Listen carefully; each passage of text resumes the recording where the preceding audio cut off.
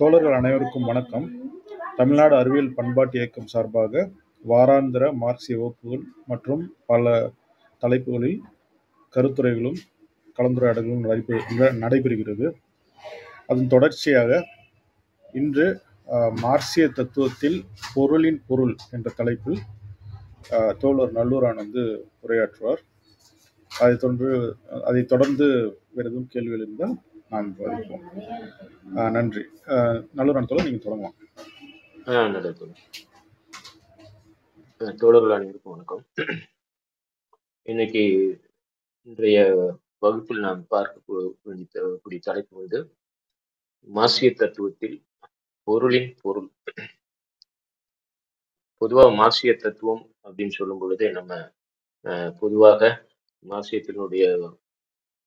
மார்க்சியத்தை குறைந்தபட்சம் அறிந்தவர்கள் கூட அதனுடைய தத்துவம் என்ன என்பது இயக்கவியல் பொருள்வாதம் என்பதை புரிந்து வைத்திருப்பார்கள். அந்த இயங்கியல் பொருள்வாதம் அது ஒரு தத்துவ வகை. அந்த இயங்கியல் பொருள்வாதத்தினுடைய அடிப்படை என்பது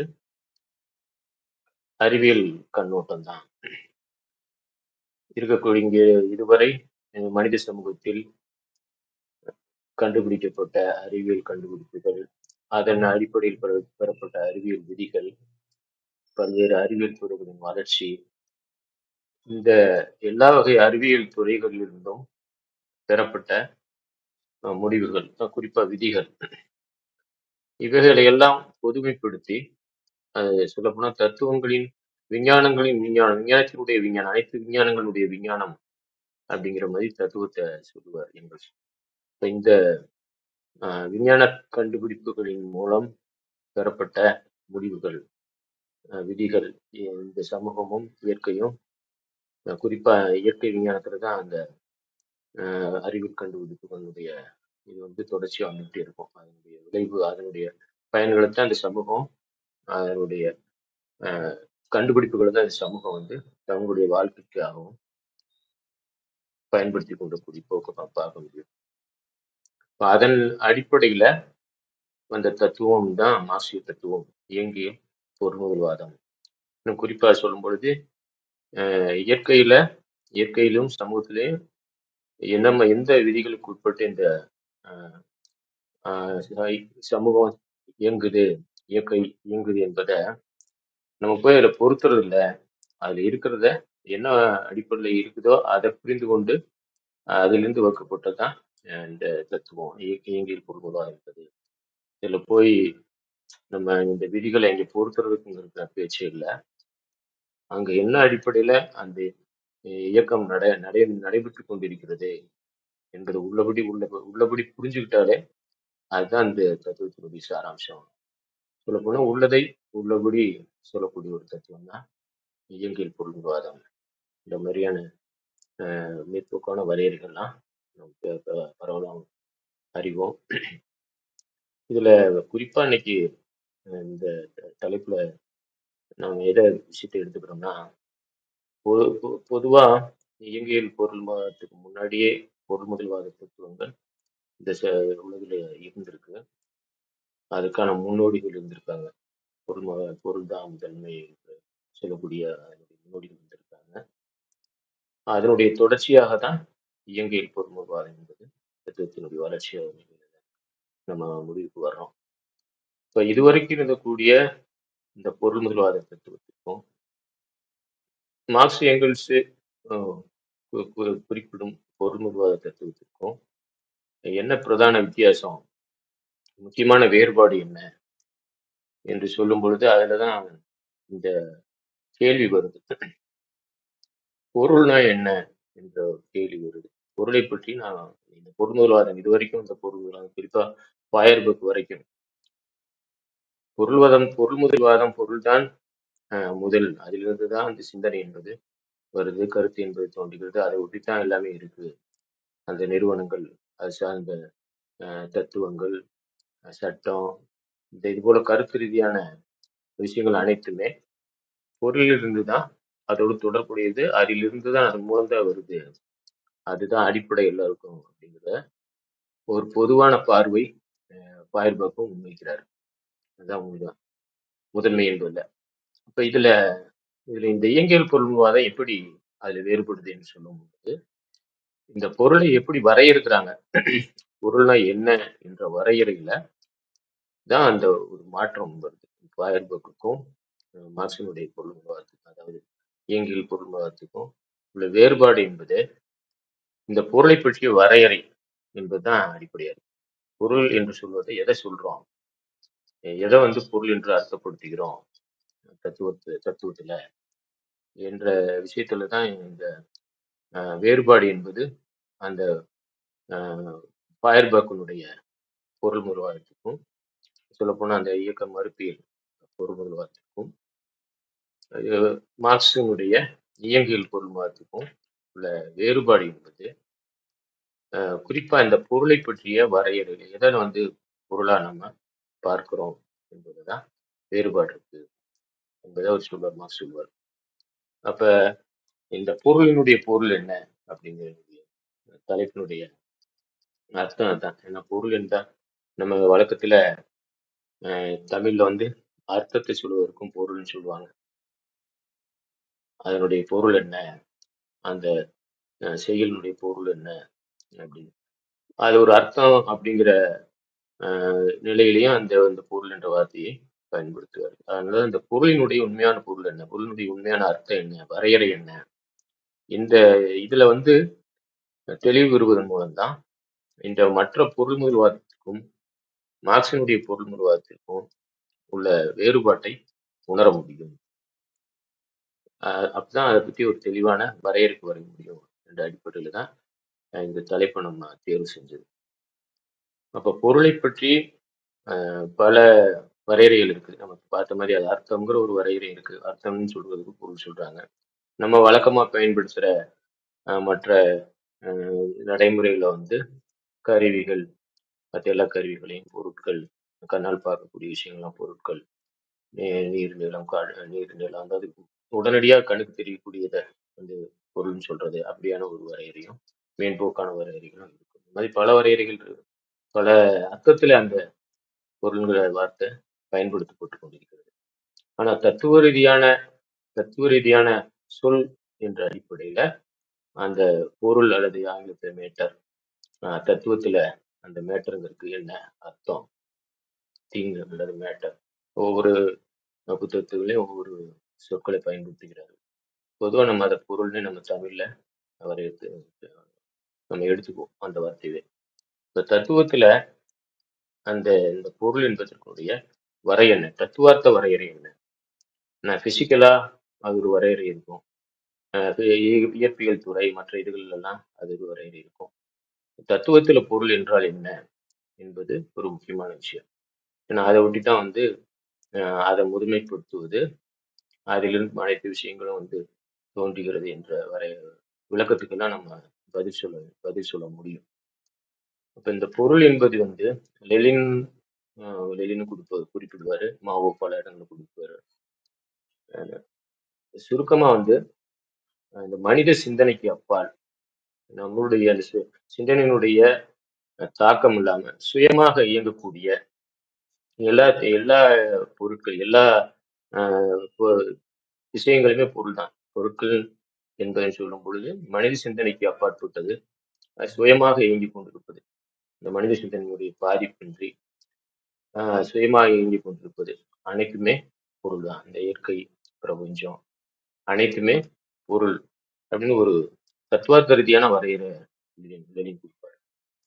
அப்ப நம்ம இந்த தத்துவார்த்த ரீதியான வரையறை பொருள் என்று அவர் கொடுக்கிற வரையறைப்படி பொருள் என்று சொல்லும் பொழுது எல்லா வகையான பொருட்களும் உள்ளடங்கி இருக்கும். அது வந்து கண்ணால் பார்க்கக்கூடியது அல்லது நேரடி கண்ணால் பார்க்க முடியாம கருவியில் கண்டுபிடித்து பார்க்க முடிந்தது, உணரக்கூடியது, நம்ம கேட்கக்கூடிய, இந்த மாதிரி பல உருவங்கள் அதுக்கு இருக்கும் பொருளை பொறுத்தவரைக்கும். அந்த பொதுவான டெபினிஷன்ங்கிறது அதுதான் அவர் சொல்றாரு. தத்துவ ரீதியான பொருள் என்ற வரையறை, பொருள் என்ற அந்த சொல்லுக்கு தத்துவார்த்த வரையறை என்பது இதுதான். மனித சிந்தனையின் பாதிப்பின்றி சுயமாக இயங்கக்கூடியது, சுயமாக இருக்கக்கூடியது, அது அது இந்த பாதிப்பு இல்லாம இயங்கக்கூடியது. நம்ம நினைச்சதுனால அது மாற்றக்கூடியது அல்ல. அது ஒரு விதிப்படி இயங்கிடும். இதைத்தான் வந்து பொருள் என்று வரையறுக்கிறோம். சொல்றாரு. இப்ப இந்த விஷயங்களிலிருந்து நமக்கு கிடைக்கக்கூடிய சிந்தனைகள், அதை பற்றிய முடிவுகள், இதெல்லாம் கருத்தா தொகுப்பது, இதை எல்லாத்தையும் ஒரு கருத்து நிலை என்ற அளவுல நம்ம வைக்கிறோம். அப்போ இதற்கெல்லாம் அடிப்படையா அதிலிருந்து தான் எல்லா விஷயங்களும் வெளிவருது என்பதை நாம் புரிஞ்சுக்கிறோம். இது ஒரு முக்கியமான ஒரு வரையறை பொருளை பற்றி. அடுத்து நாம் இப்ப எந்த விஷயத்துல வந்து இந்த அந்த எந்திரவியல் பொருள் நிர்வாகம் என்று சொன்னாலும் சரி, இயக்க மறுப்பியல் பொருள் நிர்வாகம் என்று சொன்னாலும் சரி, அந்த மார்க்சுக்கு முந்தைய இருக்கக்கூடிய அனைத்து பொருள் நிர்வாகங்களும் பொருளை எப்படி பார்த்தது, இதை வந்து எப்படி நம்ம மார்க்ஸ் அதை எப்படி வரையறுக்கிறார் என்பது வித்தியாசத்தை வந்து அந்த ஃபயர்பர்க்கினுடைய ஆய்வுரைகள்ல முதலில் தெளிவாக சொல்லுவார். எந்த இதுல வந்து இதுவரைக்கும் இந்த பொருள் விவாதத்திற்கும் இப்போ இந்த நம்முடைய இயங்கியல் பொருள் விவாதத்துக்கும் உள்ள அடிப்படையான வேறுபாடு என்ன அப்படின்னா எதை வந்து விடுபட்டது, எந்த அம்சம் வந்து அதுல விடுபட்டது என்று சொல்லும்போது, இதுவரைக்கும் வந்தவங்க அந்த பொருள் விவாதிகள்லாம் எப்படி பார்த்தாங்க அப்படின்னா, வெளியே வந்து யதார்த்தமா இருக்கிறது என்ன அப்படின்னா, அது ஒரு பொருளாக இருக்கும், ஏதோ ஒரு திரவ வாய்ப்பொருட்கள் ஏதோ ஒரு வடிவத்தில் இருக்கும், அல்லது ஒரு சிந்திக்கக்கூடிய பொருளாக இருக்கும், மனிதனாக இருக்கும். மனிதனும் ஒரு புறப்பொருள் தான். ஒரு தனி மனிதனுக்கு மற்ற மனிதர்கள்லாம் ஒரு புறப்பொருள் தான். அது சிந்திக்கக்கூடிய ஒரு பொருள் அப்படிங்கிற ஒரு அடிப்படையில அதுவும் வெளிப்புறம் உள்ள ஒரு பொருள் தான்.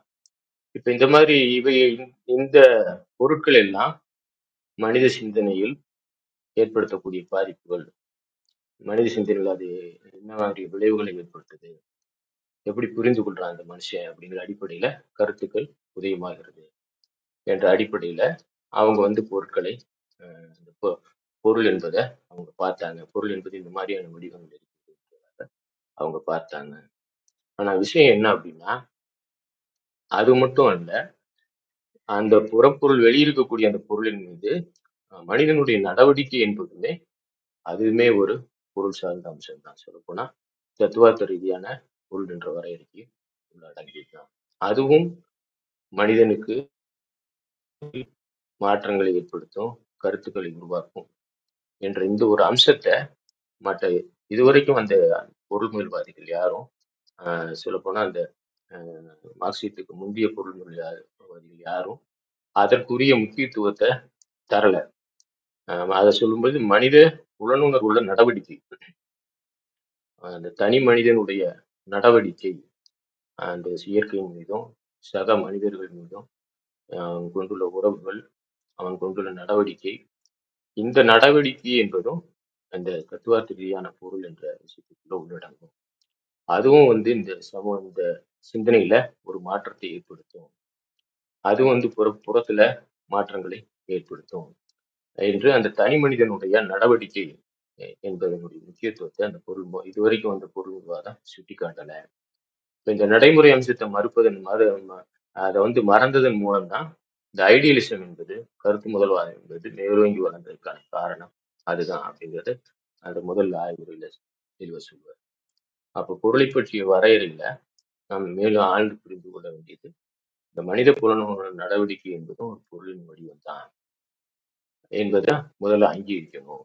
அப்பதான் வந்து இந்த சமூகத்துல நடக்கக்கூடிய மாற்றங்களுக்கு வெறும் பொருள் இயங்காம தங்களை சார்ந்து சுயமா இயங்கக்கூடிய பொருட்கள் அவைகள் மட்டும் காரணம் இல்ல, நம்மளுடைய ஒவ்வொரு நடவடிக்கையும் அதுக்கு காரணம். அதுவும் உள்ளடங்கி இருக்கிறது.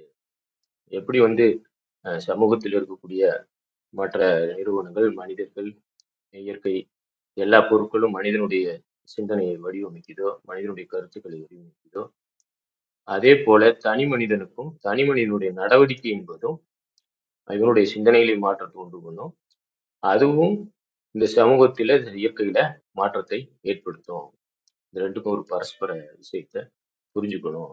அந்த அம்சத்தை மறுப்பதுன்னு தான் வந்து இந்த பழைய பொருள்வாதத்தினுடைய ஒரு முக்கியமான அம்சம் என்று சொல்லுவார். அப்ப அதுல இருந்துதான் இந்த மனித வரலாறு என்று படைக்கப்படும் பொழுது, மனித வரலாறு என்பது மக்களால் உருவாக்கப்படுகிறது.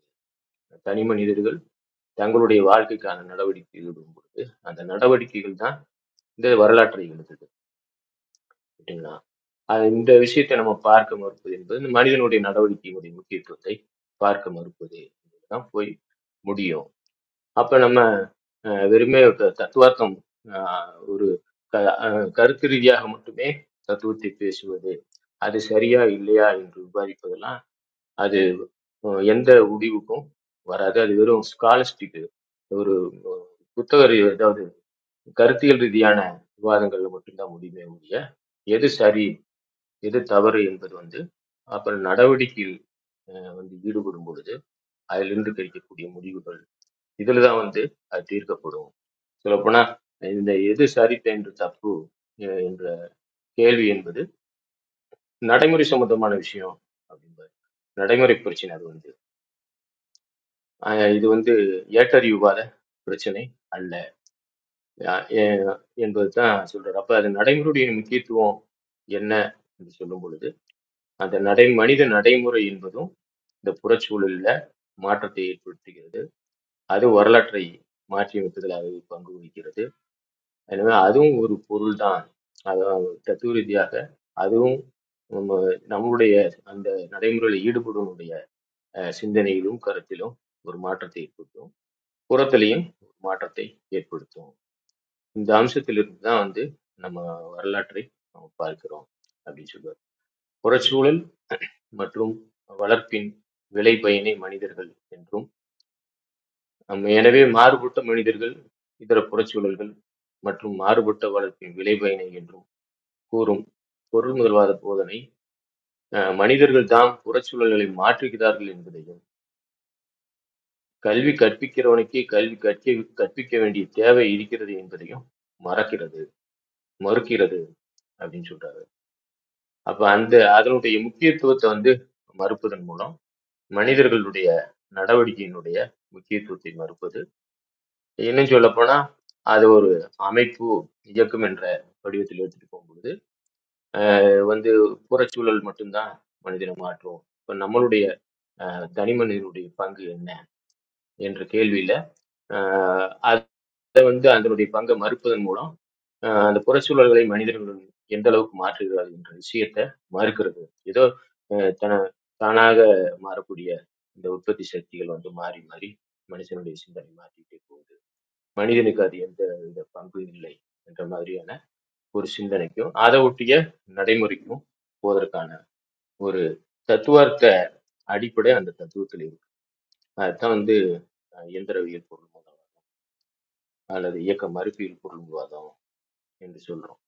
இப்ப இந்த அடிப்படை தான் வந்து இந்த பொருளை பற்றி மார்க்சிய வரையறையில அந்த இயந்திரவியல் பொருள்வாதத்திற்கும் இயக்கவியல் பொருள்வாதத்திற்கும் இடையே உள்ள ஒரு முக்கியமான வேறுபாடு. இதை புரிந்து கொள்வதன் மூலம்தான் வந்து சரியாக இந்த சமூகத்தையும் இந்த இயற்கையினுடைய மாற்றங்களையும் நாம் புரிந்து கொள்ள முடியும் என்பது அதிலிருந்து ஒரு தொடர்ச்சியாக சொல்றார். இந்த அடிப்படையில இருந்து தான் வரலாற்றுல வந்து எப்படி ஒவ்வொரு வர்க்கம் வந்து தங்களுடைய நலனுக்காக போராட்டங்களை தொடங்குகிறது, அதற்காக எப்படி தத்துவத்தை உருவாக்கி கொள்கிறது என்ற அடிப்படையில் தான் அது தொடர்ந்து போறாரு. எனவே நாம் இந்த வகுப்பினுடைய முதல் கருத்தாக இதை நான் பதிவு செய்கிறேன். இந்த வேறுபாடு என்பது பொருளை பற்றிய பார்வையில தத்துவார்த்த தளத்தில் தத்துவார்த்த துறையில் பொருள் என்பதற்கான வரையறையில இருக்கக்கூடிய வேறுபாடு என்பதுதான் மார்க்சிய பொருள்வாதம் அல்லது இயங்கியல் பொருள்வாதம் என்பதற்கும் இதுவரைக்கும் இருக்கக்கூடிய மற்ற பொருள்வாதத்துக்கும் உள்ள ஒரு அடிப்படையான வேறுபாடு. நீ அடுத்து இது தொடர்ந்து நம்ம பேசலாம் தோழர். வில்சன் தோழர் நீங்க தொடர்ந்து. நன்றி தோழர். அதான் இதுல வந்து நீங்க சொன்னதுல வந்து குறிப்பா அந்த மனித உறவுகள், மனிதனே ஒரு பொருள். இப்போ மனித உறவுகள் வந்து அந்த பொருளுக்கு இடையிலான ஒரு இடைவினை, ஒரு இன்ட்ராக்ஷன் வந்து நடக்குது. அதன் அடிப்படையிலையும் வந்து மனித சிந்தனையினுடைய மாற்றம் இருக்கு ம், அப்படிங்கிறது தான் வந்து ஒரு விஷயமா நீங்க சொல்றீங்க. அப்போ ம், அந்த அடிப்படையில வந்து நம்ம அந்த அடிக்கட்டுமானம் மேற்கட்டுமானம் அப்படின்னு சொல்லும் பொழுது நம்ம வந்து அடிக்கட்டுமானத்துல மெட்டீரியல் சோஷியல் ரிலேஷன்ஸ் அப்படின்னு சொல்றோம். ம், பொருள் ம், வகைப்பட்ட உற்பத்தி உறவுகள். அதே ம், வந்து மேற்கட்டுமானத்துல வந்து ஐடியாலஜிக்கல் சோஷியல் ரிலேஷன்ஸ், அதாவது கருத்தியல் ம், சார்ந்த உறவுகள் அப்படின்னு நம்ம சொல்றோம். அப்படிங்கும் பொழுது எந்த உறவா இருந்தாலுமே, மனித உறவா இருந்தாலுமே வந்து அதற்கான நிறுவனங்கள் அடிக்கட்டுமானத்துல இருந்தாலும் சரி, மேற்கட்டுமானத்துல இருந்தாலும் சரி, அந்தந்த நிறுவனங்களுடைய பங்கும் அந்த நிறுவனத்தில் பணியாற்றக்கூடிய அல்லது அல்லது இருக்கக்கூடிய மனிதர்களுக்கு இடையிலான உறவுகளும் ஊடாக தனி மனிதன் உடைய சிந்தனையில் ஒரு பெருத்த மாற்றத்தை உருவாக்குகிறது. இல்லையா தோழர்? அப்படிதான் வந்து ம், நான் புரிஞ்சுக்கிறேன் நீங்க சொன்னதை. அப்போ இப்போ மே அப்போ இன்னொரு இதுல பார்த்தோம் அப்படின்னாக்க குடும்பமும் ஒரு நிறுவனம். அப்போ ம், குடும்பம் குடும்பத்துல வந்து அஹ், என்ன சொல்றது, அந்த காலங்காலமாக மூதாதையர் வழியாக என்ன விதமான கருத்தியல்களை வந்து அவங்க வச்சிருக்காங்க, அதை வந்து குடும்பத்துல எப்படி விவாதிக்கிறாங்க, இது இது ஒரு இது. இப்போ ஒரு உதாரணத்துக்கு வந்து தந்தை வந்து பழைய உற்பத்தி முறைக்கு கொஞ்சம் பின்தங்கிய உற்பத்தி முறையில வேலை செஞ்சவரா இருப்பார். மகன் மகன் வந்து கொஞ்சம் மேம்பட்ட ஒரு உற்பத்தியில இன்னும் உற்பத்தி கருவிகள் வளர்ந்த நிலையில இருக்க ஒரு இதுல வந்து வேலை செய்வார். இப்படியான ஒரு மனித தொடர்ச்சியில வந்து அந்த உற்பத்தி கருவிகளின் வளர்ச்சியின் அடிப்படையில அந்த உற்பத்தி உறவுகளும் வந்து வேறு வேறாக மாறுது. முழுமை அல்லனாலும் அதுல வந்து சில மாற்றங்கள் வந்து இருக்கு. அப்படிங்கிறதுனால தான் நம்ம வந்து ஒரு ஒரு தந்தையினுடைய சிந்தனையும் மகனுடைய சிந்தனையும் அல்லது மகளுடைய சிந்தனைக்கும் ஒரு வித்தியாசப்படுத்து வித்தியாசம் இருக்கு. இன்னும் சொல்ல போனாக்கா வந்து அதுதான் வந்து இந்த ஜென்ரேஷனல் டிஃபரன்ஸ் அப்படின்னு வந்து சொல்றாங்க. அப்போ இந்த குடும்ப நிறுவனங்கள் மட்டும் இல்லாம அந்த குடும்பங்கள் சார்ந்து வாழக்கூடிய மத நிறுவனங்கள், இன்னும் பிற நிறுவனங்கள், இது இது எல்லாத்தினாலையுமே வந்து மனித மனம் வந்து அதனுடைய அதனுடைய என்ன சொல்றது, ஒரு ஒரு இன்ஃப்ளூயன்ஸ்க்கு வந்து ஆளாகுது அப்படிங்கிறது தான் வந்து யதார்த்தமான உண்மை. அப்போ இது எல்லா காரணிகளையும் வந்து நம்ம பொருள்னு சொல்லும் பொழுது இது எல்லா காரணிகளையும் வந்து நம்ம வந்து எடுத்துக்கணும். அப்போ பொருள் வந்து இயக்கத்திலேயே இருக்கு அப்படின்னு நம்ம சொல்றோம். அப்போ பொருள் இயக்கத்துல இருக்கு அப்படின்னும் போது ஒன்னுலேருந்து இன்னொன்னுக்கு மாறுவதாக இருக்கிறது. அது வந்து ஒரு டெவலப்மெண்ட்டாகவும் இருக்கலாம், இல்லைன்னா வந்து அது வந்து ஒரு ரெக்ரெஷனாகவும் இருக்கலாம். அப்படிங்கும் பொழுது அந்த பொருள் எதிலிருந்து எதை நோக்கி மாறுகிறது அப்படிங்கிற அடிப்படையில் வந்து பொருளின் வளர்ச்சியின் அடிப்படையிலையும் வந்து அதை சார்ந்து இருக்கக்கூடிய மனிதர்கள் அவங்களுடைய சிந்தனையில ஒரு மாற்றங்கள் உருவாகிறதுக்கும் வந்து வாய்ப்பு இருக்கு. அப்போ இந்த பொருளினுடைய பொருளினுடைய இடைவினைகள் இன்ட்ராக்ஷன்ஸ் இதை வந்து நம்ம பார்த்தோம் அப்படின்னாக்க அது பல்வேறு வடிவங்கள்ல பல்வேறு நிறுவனமயமாக்கப்பட்ட ஒரு ஒரு என்ன சொல்றது, எல்லாத்துக்கும் வந்து ஒரு கனெக்ஷன் இருக்கு, ஒரு இடைவினை இருக்கு. அதன் ஊடாக தான் வந்து மனித சிந்தனையினுடைய வளர்ச்சி தொடர்ந்து செயல்பட்டுக்கிட்டே இருக்கு. இது வந்து ரொம்ப முக்கியமா நான் பார்க்குறேன் நீங்க சொன்னதுல. ஏன்னா இன்னைக்கு வந்து எல்லாத்தையும் வந்து பொருள்னாலே வந்து அடிக்கட்டுமானம் தான் பொருள். அதுல இருக்க உற்பத்தி கருவிகள், உற்பத்தி சாதனங்கள், அதுதான் பொருள். அது அதனுடைய வளர்ச்சியில மட்டும்தான் வந்து மனித சிந்தனையுடைய மாற்றம் இருக்கு. ஆனா வந்து மனிதன் தான் அந்த உற்பத்தி கருவியில கண்டுபிடிக்கிறான், மனிதன் தான் அதை இயக்குறான், மனிதன் தான் அதை விரிவுபடுத்துகிறான், மனிதன் தான் புதிய தொழில்நுட்பங்களை உருவாக்குறான், மனிதன் தான் அதை வந்து சுற்று அதாவது என்ன சொல்கிறது சுற்றோட்டத்துறைக்கு அதாவது டிஸ்ட்ரிபியூஷனுக்கு கொண்டு போகிறான். அப்படிங்கும் பொழுது மனிதனுடைய பங்கு, மனிதன் பொருட்களின் மேல் செலுத்தும் நடவடிக்கையின் பங்கு, இதை அதனால் ஏற்படக்கூடிய சிந்தனை மாற்றம் அப்படிங்கிறது ரொம்ப முக்கியமாக இருக்குது அப்படின்னு நான் புரிஞ்சுக்கிறேன். சரியா தோழர்? இதில் ஏதாவது சரி தோழர். அதான் நான் சொல்ல வந்த விஷயம் அதுதான். ஏன்னா பொருள்னு சொல்லும் பொழுது நம்ம ஆட்கள் இந்த எந்திரகதியான பார்வையில அந்த உற்பத்தி கருவிகள், இந்த விஞ்ஞான கண்டுபிடிப்புகள், இதை மட்டுமே மனசுல அதுவும் ஒரு காரணம் தான். பொருளை பற்றியவர்கள் அதுவும் அடங்கும். ஆனா அது மட்டும் அல்ல அப்படிங்கிறதா அவர் சொல்றது. அது மட்டும் அல்ல, அந்த பொருளை சொன்னா அந்த பொருளை உருவாக்கினவன் யாராவது மனிதன் தான். எந்த பொருளும் தானா சுயமா சமூகத்துல உதிச்சு வர்றது கிடையாது. அது ஒரு மனித மூளையினுடைய படைப்பாகத்தான் இருக்கு. இந்த சமூகத்துல இருக்கக்கூடிய புதிய உற்பத்தி கருவிகள், புதிய விஞ்ஞான கண்டுபிடிப்புகள் அனைத்துமே ஒரு மனிதனுடைய கற்பனையிலிருந்து உருவான, அவன் ஏற்கனவே இதுவரைக்கும் இந்த சமூகத்துல அந்த குறிப்பிட்ட துறையில பெற்ற அறிவிலிருந்து அடுத்த கட்டமாக ஒரு புதிய கண்டுபிடிப்பை படைக்கிறது என்பது அவன் ஒரு மனிதன் மூலமாக தான் நடக்குது. அடுத்து அது மட்டும் இல்ல, அந்த கண்டுபிடிப்புகளும் அந்த கருவிகளும் அதை புரிந்து கொண்ட மனிதனால்தான் செயல்படுத்த முடியும். பெருமே உற்பத்தி சாதனங்கள் வளர்ந்த உற்பத்தி கருவிகள் மட்டுமே ஒரு மனிதனை டக்குன்னு மாத்திராது. இப்ப அதை பயன்படுத்தவும் அந்த மனிதனுக்கான திறன் இருக்கணும். கணிப்பொறியெல்லாம் ஒரு கட்டத்துல வெளிநாடுகள் எல்லாம் மிகவும் பரவலாக எளிதாக பயன்படுத்தப்படும் பொழுது, இங்க புதிதாக அறிமுகப்படுத்தப்படும் பொழுது அதை இயக்கிறதுக்கு பெரும்பாலான ஆட்கள் இல்லாமல் இருந்தாங்க.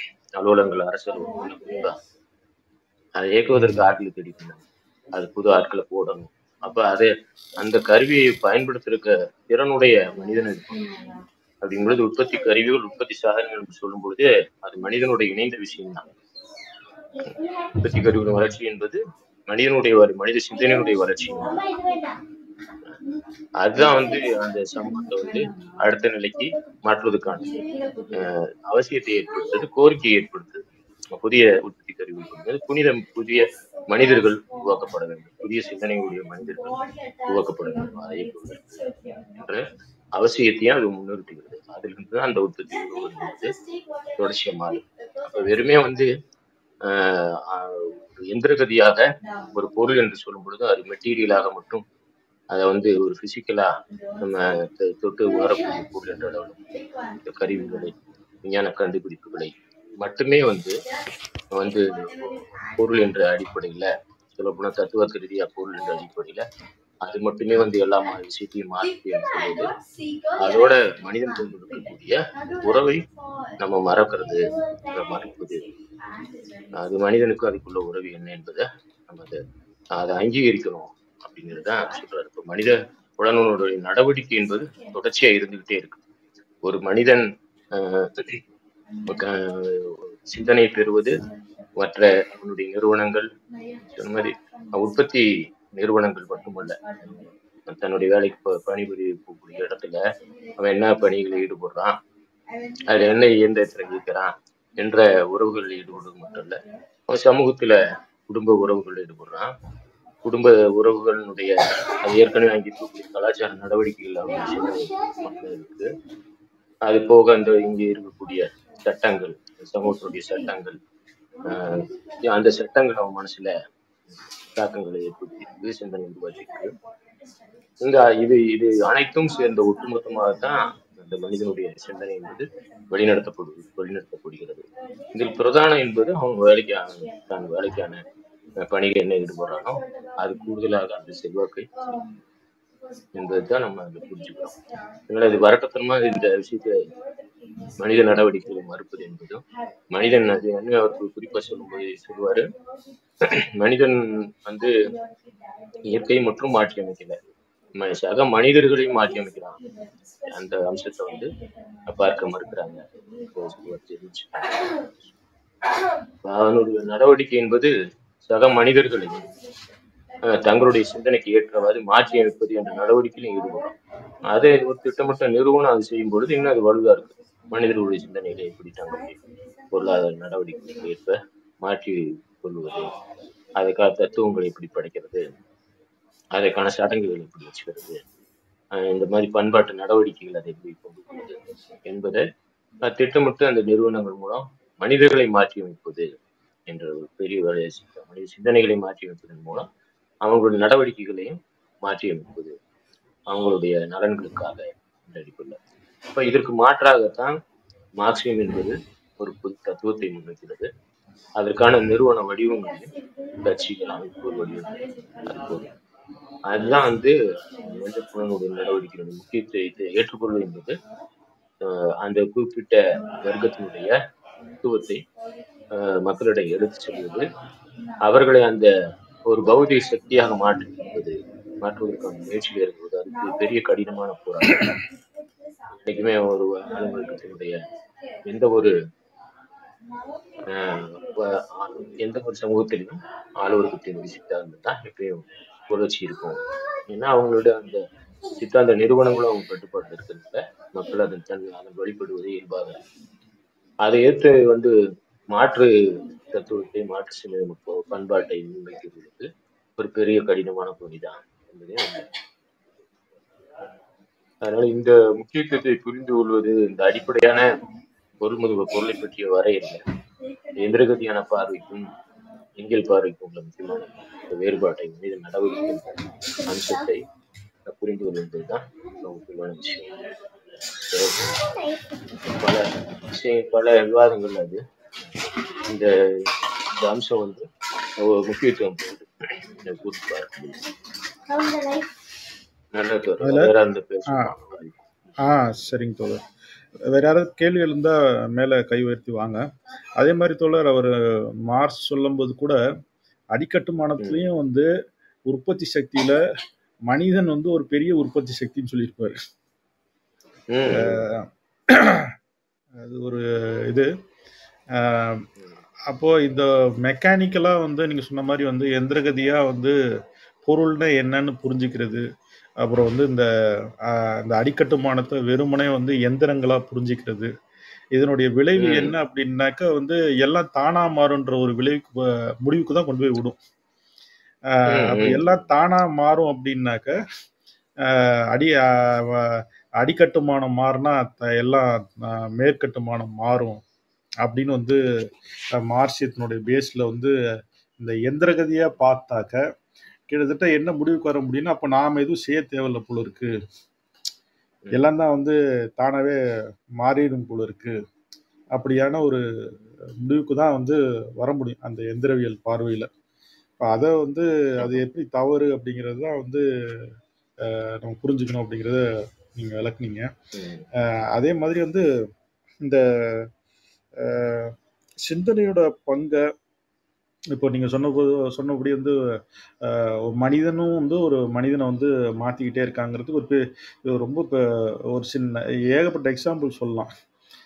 உதாரணத்துக்கு கம்யூனிஸ்ட் கட்சியில தொழிலாளர்கள் சேர்றதே ஒரு சிந்தனை மாற்றம் தான் இல்லையா தோழர்?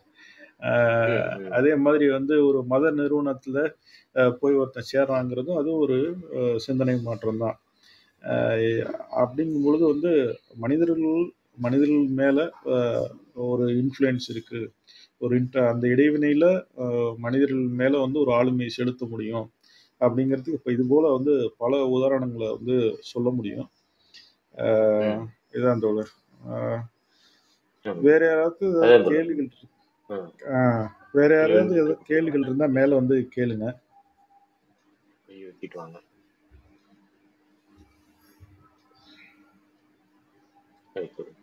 சரி, வந்தா வரட்டும்.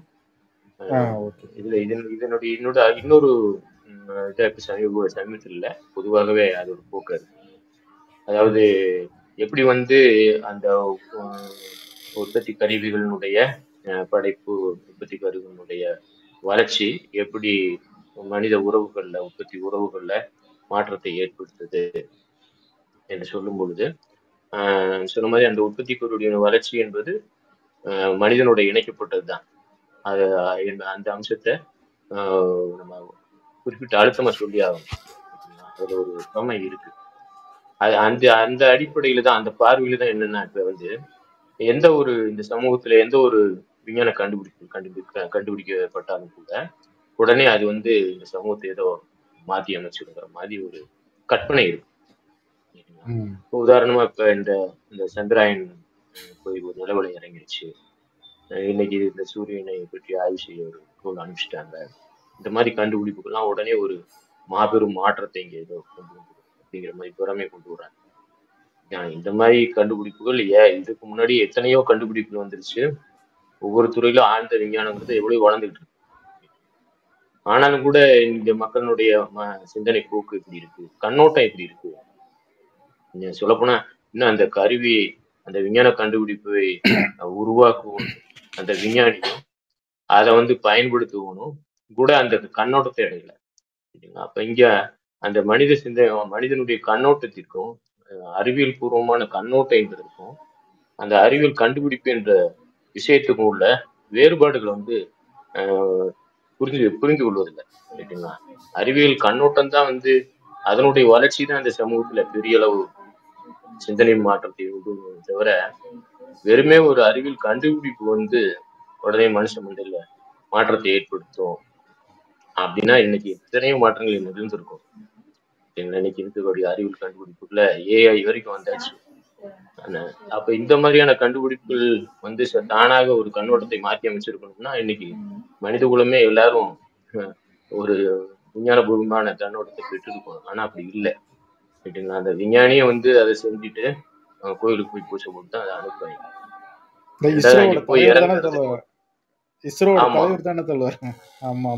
ஆமா, அந்த இது அனுப்புறதுக்கு முன்னாடி எல்லாம் திருப்பதி கோயிலுக்கு போய் பூஜை போட்டு தான் வந்து அனுப்புறாங்க.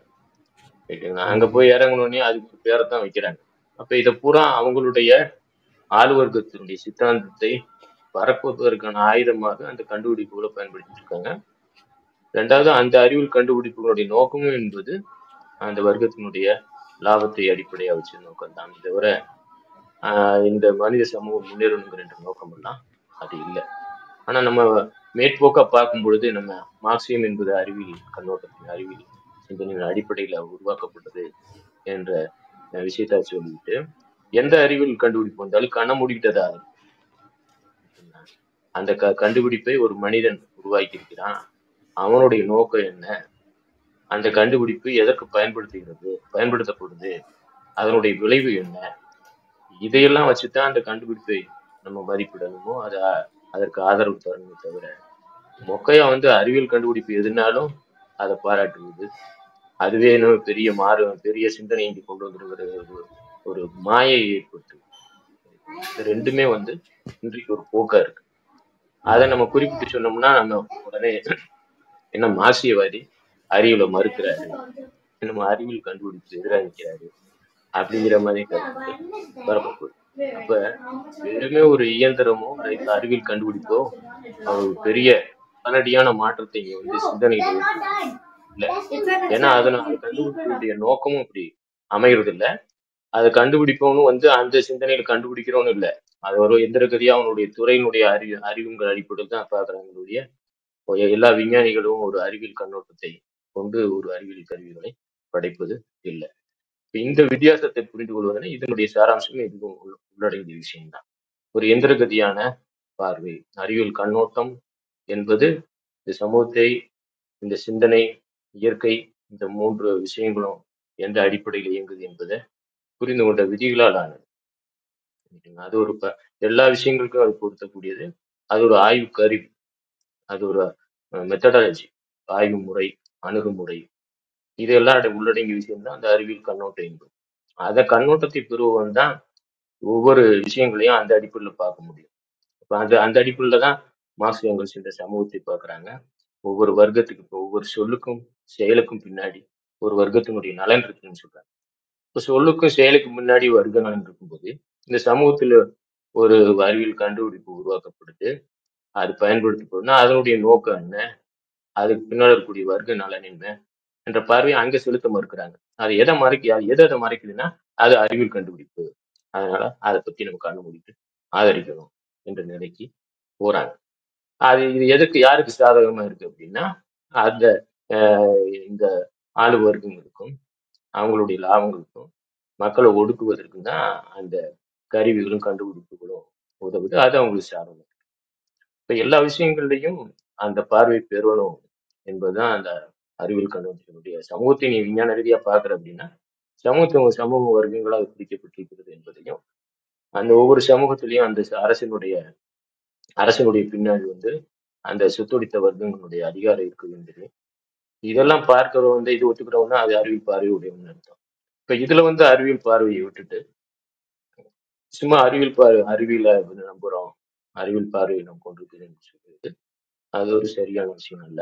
அதுவும் இந்த விஷயம் இன்னைக்கு ஒரு பரவலா இருக்குது. என்ன கொரோனா விஷயங்கள கூட அந்த மாதிரி சில விஷயங்கள்லாம் போச்சு.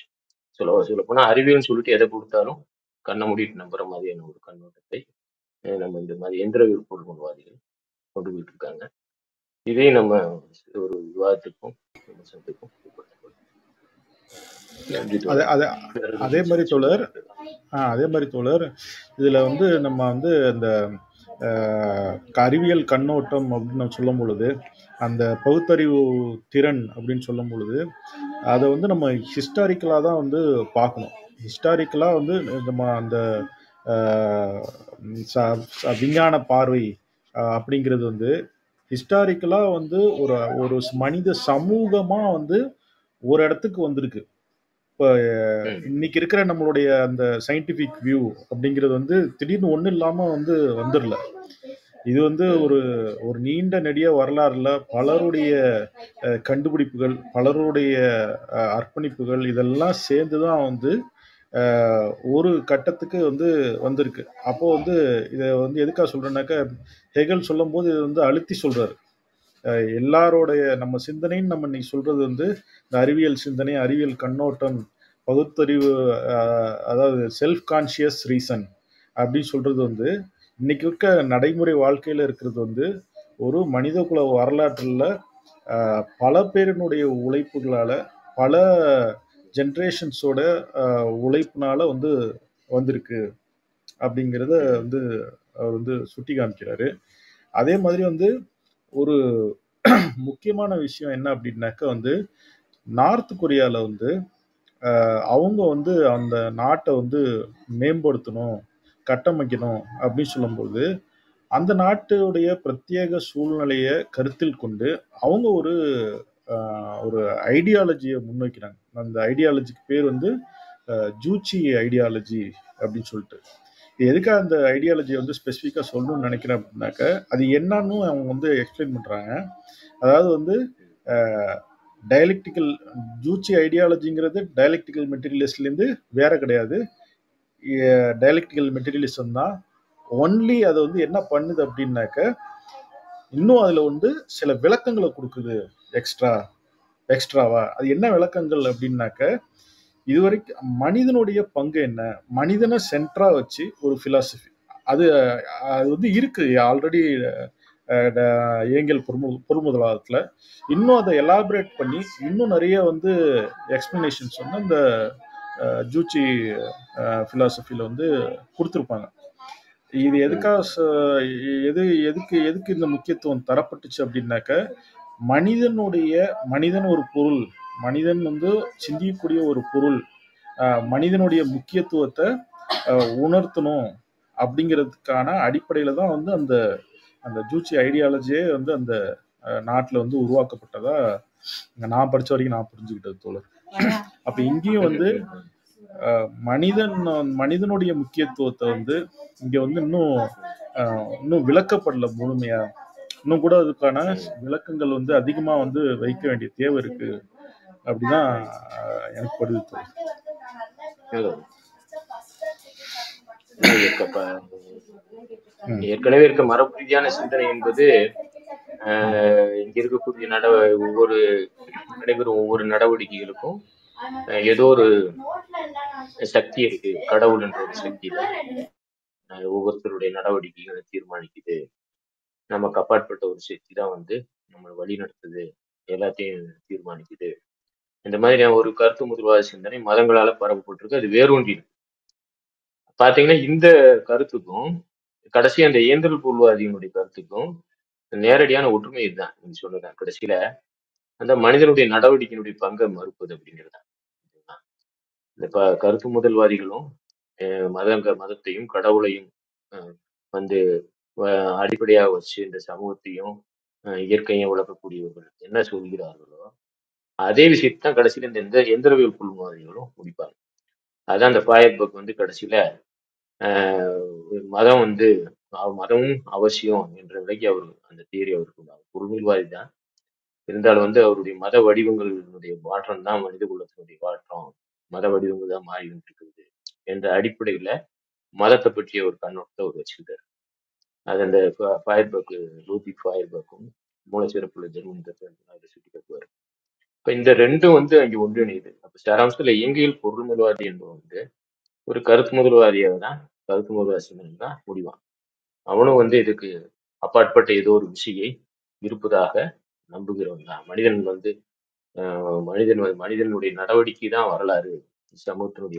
சமூகம் என்னைக்கு தோன்றுச்சோ இயற்கையிலிருந்து மனிதன் சமூகமாக மாறி சமூகம் தோன்றுவது அந்த சமூகத்தினுடைய மாற்றங்கள் ஒவ்வொன்றுக்கும் மனிதர்களுடைய நடவடிக்கை தான் காரணம், அதுவும் ஒரு காரணம் அப்படிங்கிற விஷயத்த மறுப்பது ஏதோ ஒரு வெளிப்புற சக்திகள் தான் தீர்மானிப்பதாக நினைப்பது என்ற அடிப்படையில அந்த கருத்து முதல்வாதியினுடைய அந்த மதவாத சிந்தனைகள் கடவுள் தான் ஒரு வெளிப்புற சக்தி தான் காரணம் என்று சொல்வதற்கும் இவங்க இந்த எந்திர பொருள்வாதிகளுடைய இந்த இயந்திரங்கள் தான் வெளியே எல்லாத்தையும் தீர்மானிக்கின்றதுக்கும் ஒரு பெரிய வேறுபாடு இல்லை. கருத்து தத்துவார்த்த ரீதியா ரெண்டினுடைய சாராம்சமும் அந்த கடவுள் நம்பிக்கையில தான் கொண்டு இருக்குது என்று சொல்லுவார் இங்கிலீஷ் ஸ்கூல். அதனால இந்த இங்கேயில் பொருள்வாதத்தினுடைய சாராம்சத்தில் பார்க்காம மற்ற கண்ணோட்டங்கள் எதுவானாலும் அது எதுல போய் முடியும்னா கடைசியில இதுலதான் முடியும். அதாவது கடவுள் என்ற கருத்தியல். அதுதான் ஹெகல் கடைசியா சொல்லுவார். கடைசியா அவர் அந்த முடிவு போறாரு. அவர் கருத்து முதல்வாதி ரீதியில அவர் பேசுறாரு. நீங்களே எடுத்துக்கொண்டாலும் கூட அந்த கருத்துக்களினுடைய மாற்றங்களாக தான் இந்த உலகம் மாறிட்டு வந்திருக்கு. ஒன்றுக்குள்ள இருக்க போராட்டம், அந்த கருத்துக்களுக்கான அடிப்படையில் எங்கிருந்து வந்தது, எது முதல் அப்படிங்கிற விஷயங்கள்ல அவர் மாறுபடுறாரு. ஆனா சாராம்சத்துல அவர் ஒரு மூல முதல் சக்தி அப்படிங்கிற மாதிரி ஒரு விஷயத்தை முன்வைக்கிறாரு. தன்னுடைய தத்துவமே இறுதியானது, அடுத்து வேற எதுவும் இல்லை அப்படிங்கிற மாதிரியான ஒரு தீர்மானம். இது ரெண்டுக்குள்ள ஒற்றுமை, தத்துவார்த்த ரீதியாக உள்ள ஒற்றுமையை தான் எந்திரவியல் பொருள்வாதிக்கும் கருத்து முதல்வாதிக்கும் உள்ள ஒற்றுமை என்பது அதுலதான் நல்ல தோழர். ரைட் தோழர். ஆல்மோஸ்ட் இந்த டாபிக் பொறுத்த வரைக்கும் நம்ம கவர் பண்ணிட்டோம்னு நினைக்கிறேன். ஏன்னா இதை தாண்டி ஏன்னா இதோட மற்ற எல்லாமே கனெக்ட் ஆகும். அப்புறம் எல்லாத்தையும் விளக்குற மாதிரி ஆயிடும் நிறைய விஷயங்கள்ல. அதனால இது போதும்னு நினைக்கிறேன் தோழர். வேற ஏதாவது கேள்விகள் இருந்தா நம்ம பேசலாம், இல்லைன்னா நம்ம இதை கூட வச்சுக்கலாம் நினைக்கிறேன். ரைட் தோழர். யாராவது கேள்விகள் இருந்தா மேல உமைன் தோழர் எதுவும் பேசுறீங்களா தோழர்? வணக்கம் தோழர். இந்த புறநிலை பருப்பொருளுக்கும் சிந்தனைக்குமான உறவுன்னு ஒண்ணு இருக்கு இல்லையா? சிந்தனைன்றது தனி மனித சிந்தனையா அல்லது மொத்த மானுட சிந்தனையா? இந்த விஷயத்தையும் நம்ம கொஞ்சம் தெளிவுபடுத்தணும். தோழர் நான் சொல்லிட்டேன், நீங்க சொல்லுங்களா? சொல்லுங்க. அவரே சொல்லட்டும். நீங்களே கூட எதுவும் சொல்ல விரும்புறீங்களா தோழர், இல்ல நான் சொல்லட்டா? சொல்றேன். இந்த சிந்தனை அப்படின்னு சொல்றதே இங்க அந்த மானுட சிந்தனை மொத்த இது வரைக்கும் மனித குலம் சிந்திச்சிருக்கிற சிந்தனை வடிவங்கள் அனைத்தும் இந்த சமூக நடைமுறை அல்லது இந்த புறநிலைக்கு எந்த வகையில பொருந்தி போகுது அப்படின்ற கேள்விதான் ரொம்ப ஆதாரமான ஒரு கேள்வி. அந்த கேள்வியில இருந்துதான் அந்த தத்துவார்த்த போராட்டங்கள்லாம் நடக்க ஆரம்பிச்சது. அந்த இதுல இருந்துதான் இந்த இதெல்லாம் வருது. இந்த பழைய பொருள்மோல்வாதிகள் புறநிலையின் பிரதிபலிப்பு தான் சிந்தனை அப்படின்றதோட அவங்க நின்றுட்டாங்க. அந்த புறநிலையின் சிந்தனை பிரதிபலிப்புன்னு சொல்றப்ப இந்த நம்ம அறிவியல்ல சொல்லுவோம் இல்லையா, தூண்டல் துளங்கல், அது மாதிரியான ஒரு ஒரு ஒரு சிம்பிளிஃபை பண்ணதுதான் அதோட தவறு.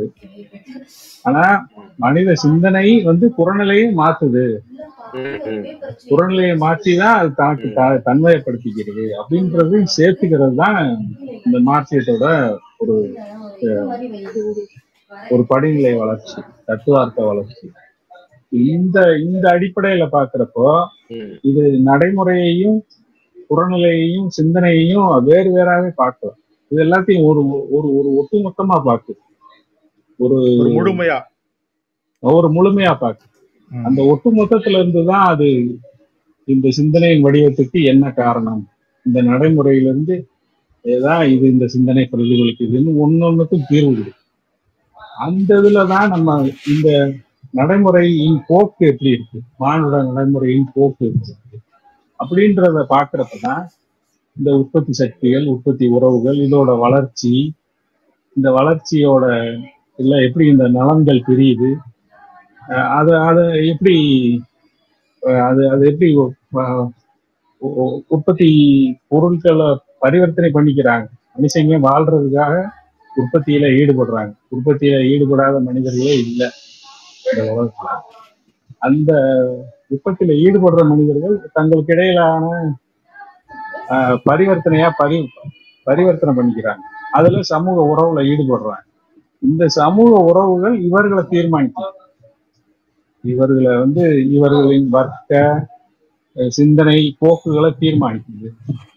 ஆனா இந்த உற்பத்தி நடவடிக்கையே ஒரு ஒரு சிந்தனையை தொடர்ந்து வளர்ச்சி பாதையில கொண்டு போற ஒரு உற்பத்தி முறை அப்படின்றதுதான் மார்க்ஸோட கண்டுபிடிப்பு. இததான் நம்ம ஸ்பெசிபிக் பண்ணணும். இன்னொன்னு, இந்த பொருள் அப்படின்றப்ப புறநிலைதான் பொருள். சிந்தனைன்றது மொத்த சிந்தனை. அதுல தனி மனித சிந்தனை ஒரு ஒரு 1000த்துல ஒருத்தர், லட்சத்துல ஒருத்தர், இந்த மாதிரி. இப்ப 19ஆம் நூற்றாண்டுல 18ஆம் நூற்றாண்டுல வாழ்ந்த எல்லாருமே மார்க்ஸ் ஆகல. மார்க்ஸ் தான் இந்த தத்துவத்துறை வளர்ச்சிக்கு ஒரு பங்களிப்பு செலுத்துறாரு மனித உலக தத்துவ துறையில. அப்போ அது தனி மனித சிந்தனை. ஆனா அந்த அந்த அந்த மார்க்ஸ் உருவாகிறதுக்கும் அந்த சமூக இயங்கியல் வளர்ச்சி ஒரு காரணமா இருக்கு அப்படின்றத அவங்களே சொல்றாங்க. இந்த இந்த இந்த இந்த அடிப்படையையும் இதையும் ஒன்னா புரிஞ்சுக்கிட்டாதான் நம்மளால சிந்தனையின் பல்வேறு பிரதிபலிப்புகளை நம்ம சரியா புரிஞ்சுக்கிற முடியும்ன்றதுதான் என்னோட. அதாவது சிந்தனை என்பது தனி மனித சிந்தனைங்கிறது இல்ல. அது மாசா இருந்தாலும் கூட அது ரொம்ப கீழ்நிலையான. ஆமா, அது தனி. ஏன்னா சமூக உணர்வு என்பதே சமூக உணர்வுன்னு தான் சொல்றது. சோசியல் கான்சியஸ்னஸ் தான். தனிநபருக்குன்னு எந்த உணர்வும் இல்லை. சமூக ரீதியா சிந்திக்கிறது தான் மனுஷன். ஏன்னா ஒரு தனி மனிதன் சமூகத்தை விட்டு ஒரு காட்டுல தனியா வாழ்ந்தான்னா அவன் மனிதனுடைய நிலைக்கு வர முடியாது, அந்த உணர்வையும் பெற முடியாது. அதனால சோசியல் கான்சியஸ் என்பது சமூக உணர்வுன்னு தான் சொல்றாரு. அதே மாதிரி சிந்தனை என்பது அந்த சமூகத்தினுடைய சிந்தனை பல்வேறு விதங்கள்ல வெளிப்படும், பல்வேறு மட்டங்கள்ல இருக்கலாம ஒழிய தனி மனிதனுடைய சிந்தனை என்பது வரலாற்று ரீதியானதான். சொன்ன மாதிரி அதுக்கு ஒரு வரலாறு இருக்கு. அந்த வரலாற்றினுடைய அனைத்து அதனுடைய எசன்ஸ் முழுக்க எல்லா மனிதர்களுக்குள்ளேயும் வந்துகிட்டு தான் இருக்கும். ஒரு சமூக சிந்தனை என்பது தனி மனிதனா மட்டும் ஒரு மனித சிந்தனை என்பதை நம்ம பார்க்க முடியாது. சொல்ல போனா சிந்தனை என்ற அது சரியான விஷயம் தான். அது எல்லாத்துக்கும் பொதுவானதான், மாசுக்கு மட்டும் இல்ல. அது மட்டங்கள் வித்தியாசமான மட்டங்கள் இருக்கும், புரிதல் வேறுபாடு இருக்கும். ஆனா பொதுவாக சிந்தனை என்பது ஒரு சமூக ரீதியான விஷயம் என்பது. ரெண்டாவது அந்த சமூக நடவடிக்கை என்பது மனிதனுடைய நடவடிக்கை என்பது உற்பத்தி நடவடிக்கை தான். சாராம்சம் உண்மையான நடவடிக்கை என்பது அவனுடைய உற்பத்தி நடவடிக்கை தான். நான் வாழ்வதற்காக என்ன தொழில், என்ன நடவடிக்கை, அதுல என்ன வச்சிருக்கான், அது தொடர்ச்சி அதனுடைய சிந்தனையுடைய பாதிப்பு, அதுல இருக்கக்கூடிய மாற்றங்கள். அதுல நம்ம எந்தவித இதுலையும் பார்க்கல. பிரச்சனை என்னன்னா எது முதல் என்று சொல்லும் பொழுது பரஸ்பரம் அதனுடைய விளைவுகளுக்கும் இதற்கும் மனுஷனுக்குள்ள உறவுகளை புரிந்து கொள்வது, ரெண்டுக்குள்ள பரஸ்பர விதிகளை பரஸ்பர தாக்கங்களை புரிந்து கொள்வது, அதை அங்கீகரிப்பது என்பதுதான் ஒரு இயங்கலினுடைய அடிப்படையான விஷயமா இருக்கு. ஒன்றை மட்டும் பார்த்துக்கிட்டு வச்சுக்கிட்டு ஒரு புறம் மட்டுமே பார்ப்பது என்பது அது சாராம்சத்தில் இயந்திரவியல் பார்வையா தான் இருக்க முடியும். பரஸ்பர வினைகள் ஒரு பொருள்களுக்கு இடையிலான வினைகள் மாதிரி அடிக்கட்டுமான மேற்கட்டுமானத்துக்கு இடையிலான பரஸ்பர வினைகளையும் அது மாவு தெளிவாகவே சொல்றாரு. முரண்பாடு பற்றி விஷயத்துல அது ரொம்ப தெளிவாக சொல்றாரு. எப்படியா மேற்கட்டுமானம் கீழே இன்ஃபுளுன்ஸ் பண்ணுது. அதே மாதிரி மார்க்ஸ் சொல்றாரு, குறிப்பிட்ட சமயத்துல உற்பத்தி உறவுகள் என்பது விலங்குகளாக மாறிவிடுகிறது. வளர்கின்ற உற்பத்தி சக்திகளுக்கு ஒரு குறிப்பிட்ட சமூகத்தில குறிப்பிட்ட சமூகங்கள் பர்டிகுலரா சொல்றாரு. அதனால எதையுமே அந்த ஒரு குறிப்பான சூழல்ல தான் எது அந்த இடத்துல பிரதானங்கிறத தீர்மானிக்கும். பொதுவான வரையறைகளை வந்து பேசும்பொழுது அது பொதுவான வரையறைகள் மட்டுமே பேசினா அதுல தீர்வு கிடைக்காது. ஒரு குறிப்பிட்ட சூழல் இருந்து அங்கே என்ன முதன்மை அப்படிங்கிறது தீர்மானிக்கும் பொழுதுதான் நடைமுறைக்கான தீர்வு. அப்டிராக்டா பொதுவான விதிகளை மட்டுமே பேசுவது அது விதிகளா மட்டும் புரிஞ்சுக்கணும். நடைமுறை என்று போகும்பொழுது அதுல எந்த அம்சம் வந்து அந்த சமயத்துல பிரதானமாக இருக்கிறத புரிந்து கொண்டு அந்த நடவடிக்கை ஈடுபட்டாதான் சரியா இருக்கும். இப்ப அதுல ரெண்டினுடைய பரஸ்பர வினைகளையும் புரிந்து கொள்வது என்பதுதான் ஒரு பலவீனமாக இருக்கு. சொல்ல போனா இயக்கம் மத்தியிலையும் எண்ணங்கள் மத்தியிலும் ஒரு பக்க பார்வை என்பதுதான் ஒரே மாதிரியான பார்வை. அதை மறுத்தா என்னமோ அது உடனே கருத்துமுருவா சிந்தனைக்கு போற மாதிரி நினைக்கிறாங்க. கருத்துங்கிறதே மத்தியில சொன்ன மாதிரி தனியா எங்கேயும் கிடையாது. சமூகமா இருக்கக்கூடிய உறவுகள்ல தான் இருக்கு. தனியா எங்கேயும் வந்து மனிதனுக்கு அப்பாற்பட்டு எந்த கருத்தும் சிந்தனைகளும் கிடையாது. தன்னவர்கள் கூடாதான்.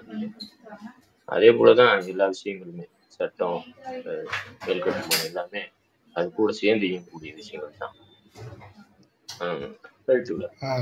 வேற எதுவும் பேசுவோம் இல்ல. இது வந்து இப்ப அந்த உமைன் தோழர் சொன்னதுல வந்து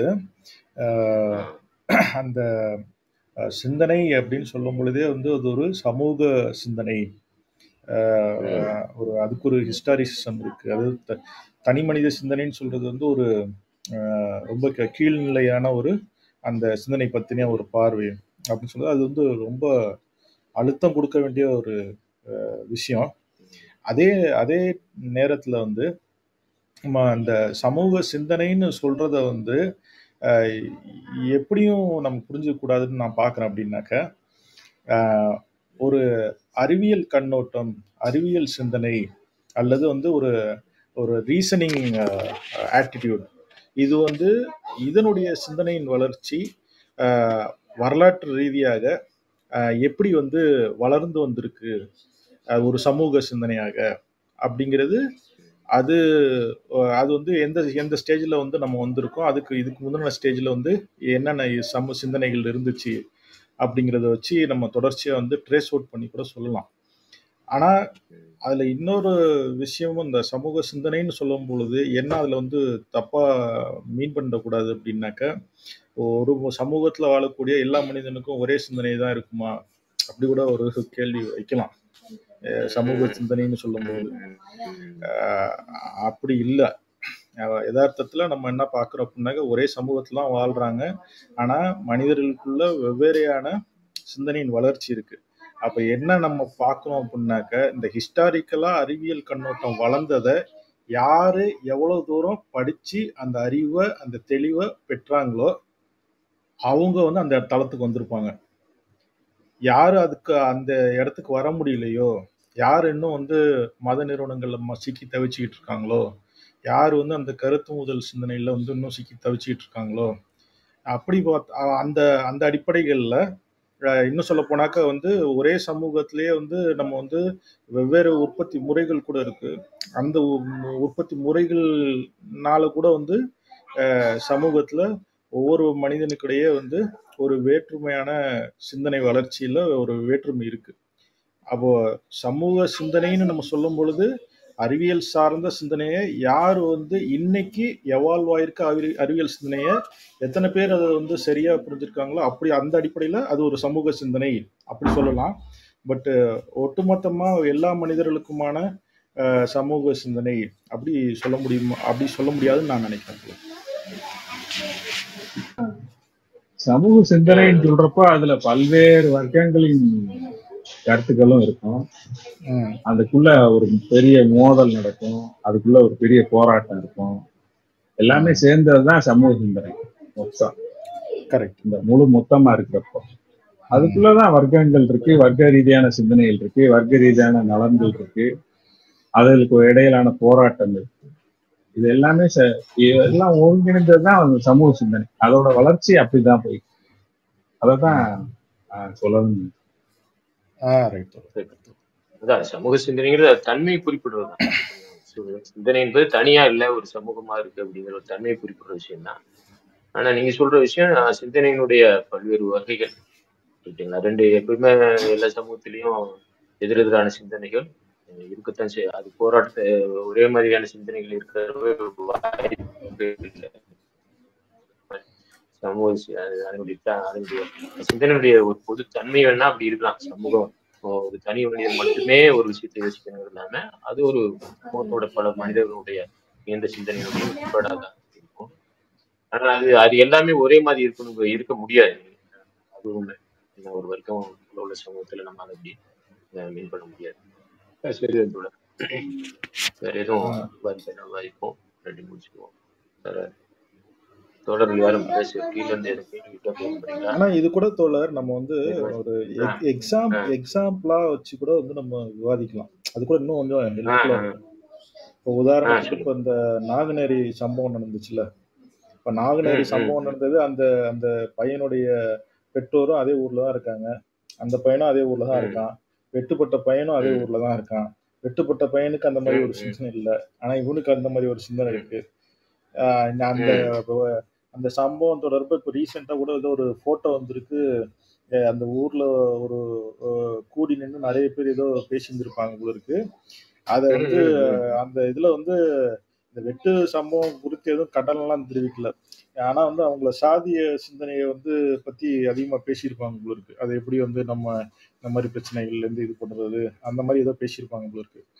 அப்போ ஒரு சமூகத்துல வந்து எப்படி வந்து ஒரு வெவ்வேறு வடிவங்கள்ல இருக்கு இந்த சிந்தனை அப்படிங்கறத நம்ம வந்து பார்க்க வேண்டி இருக்கு இல்லையா தோழர்? ஆமா ஆமா, கட்டாயம் இருக்கு தோழர்.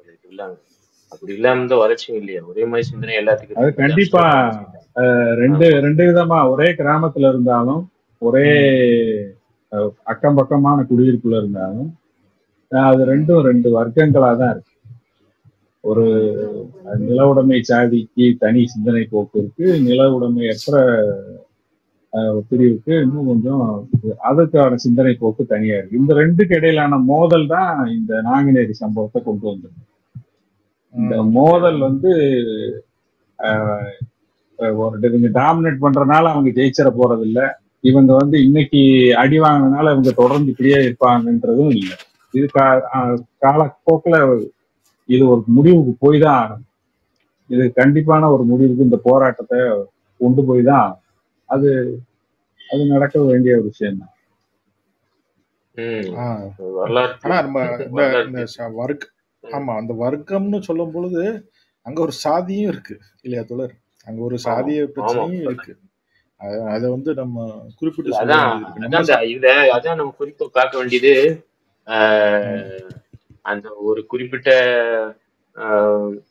வர்க்கத்துல இருந்தாலே அந்த குறிப்பிட்ட சிந்தனை தானா வரும் அப்படிங்கிறது. ஏன்னா வர்க்க சிந்தனை என்பது அவன் இயல்பா நடைமுறையில ஒரு வர்க்கமா இருப்பான், ஆனா அவன் சிந்தனையில வச்சிருக்கக்கூடிய கண்ணோட்டம் வந்து ஆள் வர்க்க கண்ணோட்டமா இருக்கும். கேட்டீங்களா? ஐயா வெட்டின வந்து ஒன்னும் பெரிய அதானி அம்பானி கிடையாது, அவனும் ஒரு உழைக்கிறவனா தான் இருப்பான். ஆனா அவனுடைய சிந்தனையில இருக்கக்கூடிய சிந்தனை போக்கு என்னவா இருக்குன்னா இந்த மதவாத சிந்தனை, அந்த ஆணவ வர்க்கங்கள் ஒன்று கூட்டி வச்சிருக்கக்கூடிய மதவாதியான மத ரீதியான சிந்தனை, ஜாதி ரீதியான சிந்தனை. அதனால இது ஒரு வர்க்க நிலையில இருக்கிறான் என்பதற்காக தானாகவே வர்க்க சரியான அறிவியல் பார்வை பெறுவது என்பது அது இயல்பானதாக இல்லை. ஏன்னா ஆளுவருக்கும் அந்த சிந்தனையை கட்டமைப்புள்ளது. அவங்களுடைய சிந்தனையை எல்லா வர்க்கத்துக்கும் சேர்ந்து தான் பார்க்கிறான், அவங்களுடைய வர்க்கம் மட்டும் அந்த சிந்தனையை வைக்கிறது. அதனால அந்த விஷயத்தையும் நம்ம பார்த்துக்கணும். சிந்தனை வர்க்க சிந்தனை என்று சொல்லும்போது வர்க்கமாக இருப்பவர்கள் எல்லாரும் இப்ப பாட்டாளி வர்க்கமா இருக்கு அனைவருமே பாட்டாளி வர்க்க சிந்தனையை கொண்டிருப்பாங்க. நீங்க இப்ப சொன்னதை குறிப்பிட்டு லெனின் சொல்லியிருப்பார் தோழர். பாட்டாளி வர்க்கத்துல ஒரு தொழிலாளி இருக்கிறதுனாலயே அவர் ஒரு பாட்டாளி வர்க்க சிந்தனையில இருப்பாரு அப்படின்னு எந்த அவசியமும் கிடையாது. Owing to his position he still can be என்ன சொல்றது, ஒரு ஆளும் வர்க்க சிந்தனையை உடையவனாக இருப்பான் அப்படிங்கறது சொல்லுவாங்க. வடிவமைக்கப்பட்டிருப்பான். அப்படி மாறதா இருந்தா இந்த சமூகம் என்னைக்கு மாறி இருக்கணும். ரைட்டுங்களா? தொழிலாளியா இருக்கவன் உழைப்பாளியா இருக்கவன் தானா ஒரு விஞ்ஞான கண்ணோட்டத்தை பெறுவான், ஒரு அந்த பாட்டாளி வர்க்க உணர்வை பெறுவான் அப்படின்னா தானாவே மாறி இருக்கணுமே. அப்ப அதை மாற்றி அமைக்கிறதுக்கான கருத்து பிரச்சாரமும் கருத்து போராட்டமும் தத்துவ போராட்டமும் நடத்தி ஆகணும் அப்படிங்கிறது தான் அவங்க அதை வலியுறுத்துறாங்க. ஒரு கட்சியினுடைய பங்காகவும் ஒரு இயக்கங்களுடைய நடவடிக்கையாகவும் அது மாறும். அது தனக்குள்ள அந்த வர்க்கத்தினுடைய எந்த வர்க்கமாக இருக்கிறானா அந்த வர்க்க சிந்தனை அப்படியே பெறுவது என்பது அது ஒரு பெரிய போராட்டத்துக்கு மாற்றத்துக்கு பிறகுதான் அது நீடிக்கும். அதுலதான் குறிப்பா அந்த இயக்கங்களுடைய பங்கும் கம்யூனிஸ்டுடைய பங்கு இருக்கு. அதான் மார்க்சுடைய மிகப்பெரிய ஒரு பங்களிப்பு என்பது அதுதானே. பாட்டாளி வர்க்கத்துக்கான தத்துவார்த்த கருவியை ஒரு வடிவம் சொல்லியிருக்காரு. அதை பாட்டாளி வர்க்கம் அதை உணர்ந்து அதை பௌதிக ரீதியாக இருக்கும் பொழுது அது பெரிய மாற்றங்கள். அப்ப அது வரைக்கும் அந்த பழைய ஆளுவர்க்க சித்தாந்தங்களும் அந்த கண்ணோட்டமும் அந்த சிந்தனையும் தான் இருக்கும். என் தோழர், இன்னொரு கேள்வி எனக்கு. இப்போ ஒரு உதாரணத்துக்கு வச்சுக்கோங்க, நம்ம மார்க்சியம்னு சொல்லும் பொழுதே நம்ம ஹிஸ்டாரிசத்தை விட்டுட்டு நம்ம எதுவுமே பேச முடியாது. அந்த அடிப்படையில இப்போ ஒரு ஒரு பெரிய நிலவுடைமையாளர் இருந்திருக்காருன்னு வச்சுக்கோம்.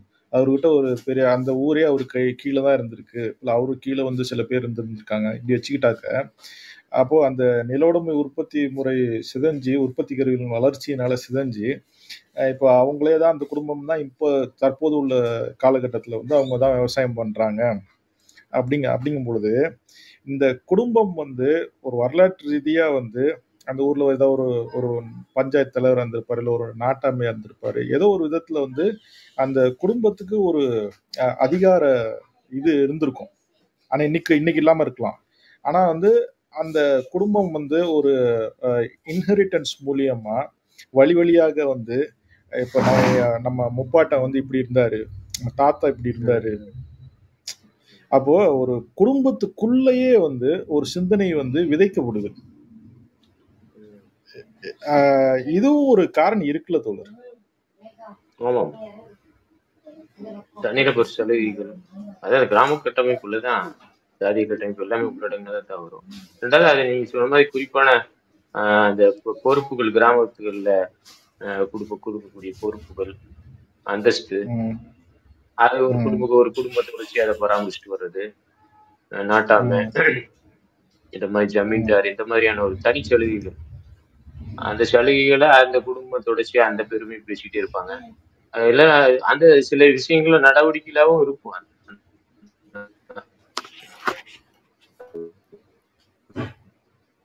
தோழர் லைட்டா கட் ஆகுது உங்க வாய்ஸ். ஹலோ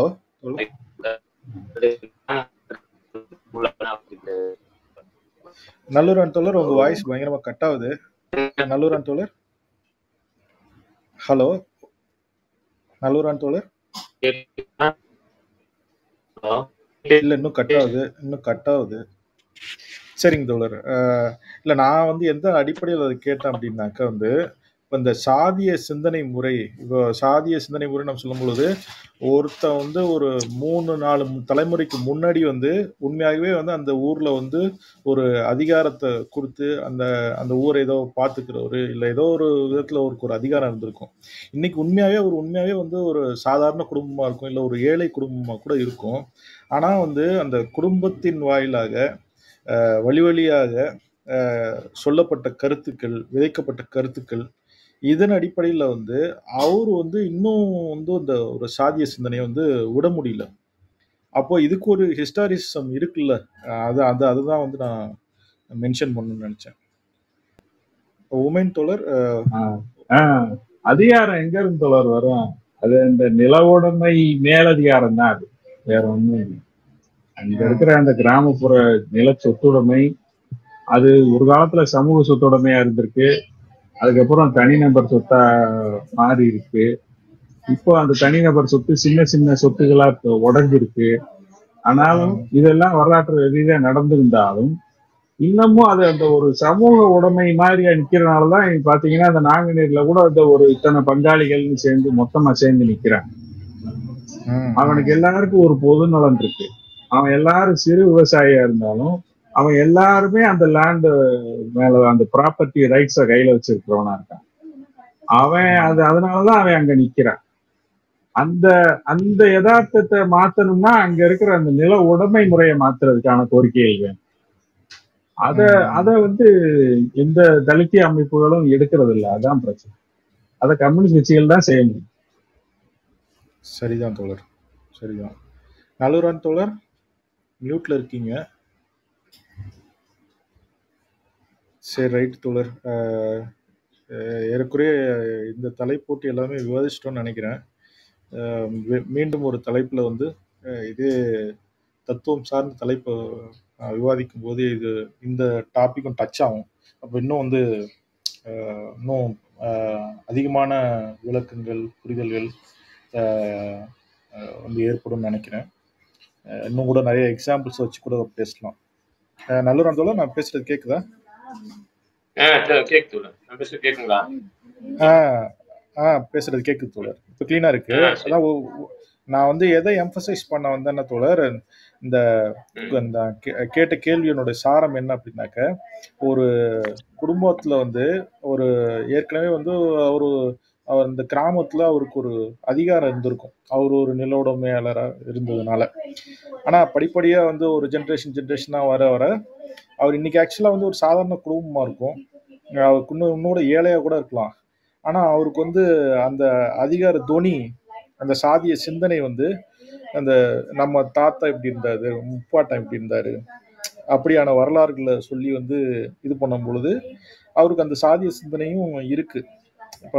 அப்போ இதுக்கு ஒரு தொடர்ச்சி இருக்குல்ல அப்படிங்கறத நான் சொன்னேன். அதுக்கு உமையன் தோழர் அதுக்கும் இந்த அங்க நாங்குநேரில அந்த அந்த பங்காளிகளா இருக்காங்க, அவங்களுக்கு அவங்க எல்லாம் சேர்ந்து அந்த அவங்களுடைய நில உடைமை மேல அவங்களுக்கு ஒரு அதிகாரம் இருக்கு, அந்த அதிகாரத்தினுடைய வெளிப்பாடு தான் இது அப்படின்னு சொன்னாங்க.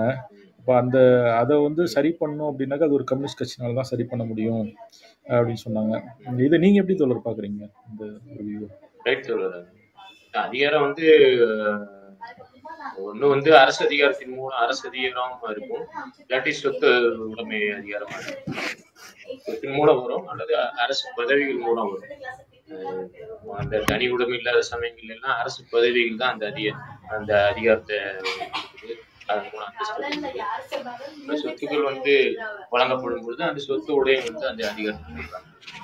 அப்ப அதுக்கான அந்த அமைப்புகளுக்கு, அந்த அதிகார அமைப்புகளுக்கு, வேலை முறைகளுக்கு ஒரு மத ரீதியான சாயம் பூச்சி அதை வலுப்படுத்தும்.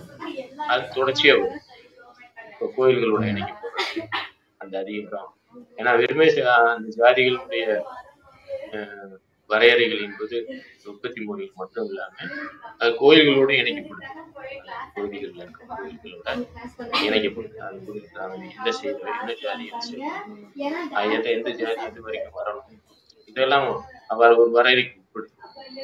அப்ப இது ரெண்டும் இணைக்கும் பொழுது அந்த ஜாதி கட்டமைப்பு அது தொடர்ந்து வருது. அவன் அந்த நிலவுல இல்லாத கூட இன்னைக்கு அந்த கூட்டத்துல 100 பேர் நிக்கிறாங்கன்னா எல்லாம் நிலம் வச்சிருக்கோன்னு இருக்க மாட்டான், அதுல ஒழிக்கிறவனு இருப்பான்.